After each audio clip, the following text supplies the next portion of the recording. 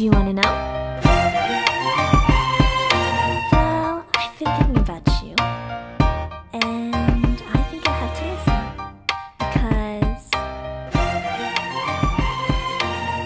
the sun is up, it's a beautiful day, my beginning.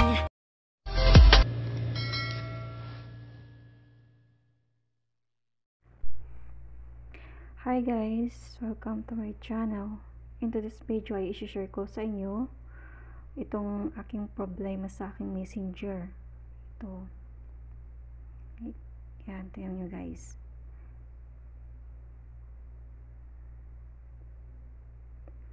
Ayan, please check your internet connection and try again.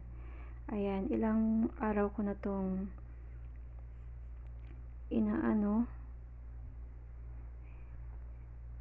hindi talaga siya gumagana. So, nanood ako ng mga videos kung paano siya i-fix.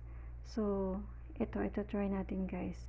So, sabi, punta dito tayo sa settings.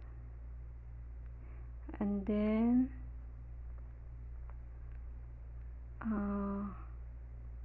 apps. So, dito. Apps list. So, ito yung apps ko. So, hanapin natin yung messenger. Saan ka na? Tayo na sa pinakailan. Ay, teka lang, balikan natin. Messenger. Ito, messenger. Ayan. Tapos, storage. And then, clear data. Ayan, naka-clear na siya. So, puntahan natin yung Play Store. And then, ayan, naka-open siya, diba? So, i-install natin to. Install, ayan. Ayan, guys. So, punta tayo sa, kailangan buhay natin to. Ayan, punta tayo sa airplane mode. iTalks. Airplane mode. Ayan.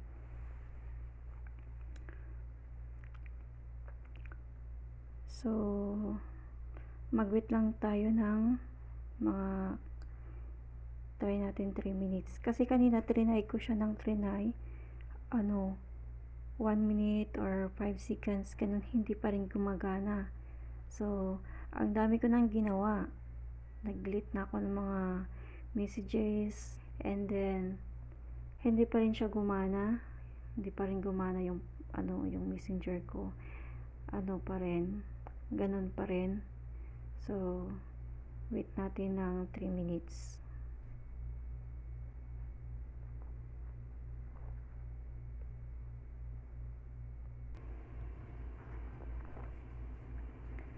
So, ayun guys, tapos na tayo. Tapos na yung inaantay nating 3 minutes. Ayan, umabot na tayo ng 4 minutes.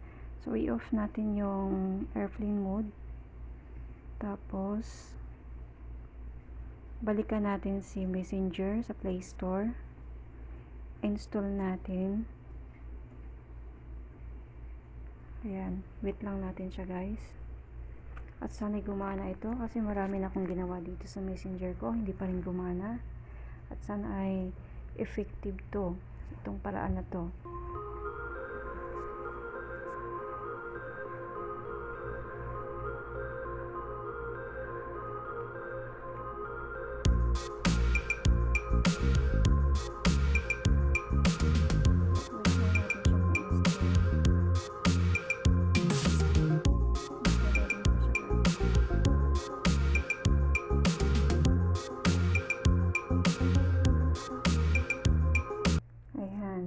So, open natin.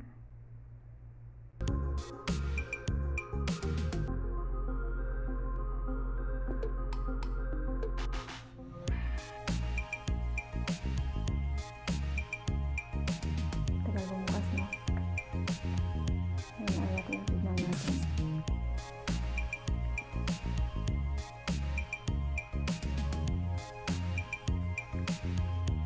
Login tayo.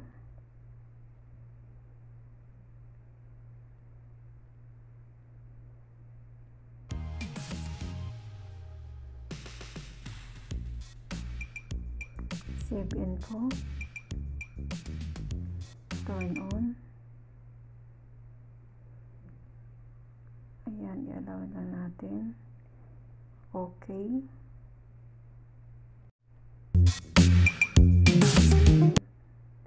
Set lang natin. Done.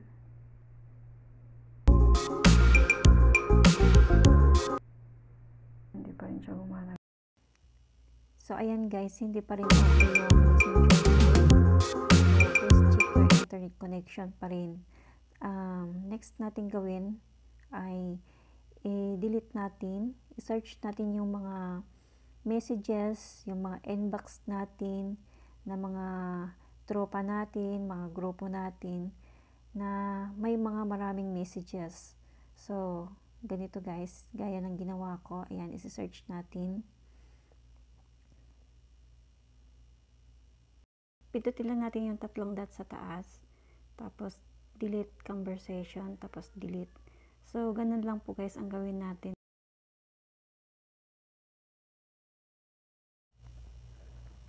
Buksan natin ulit.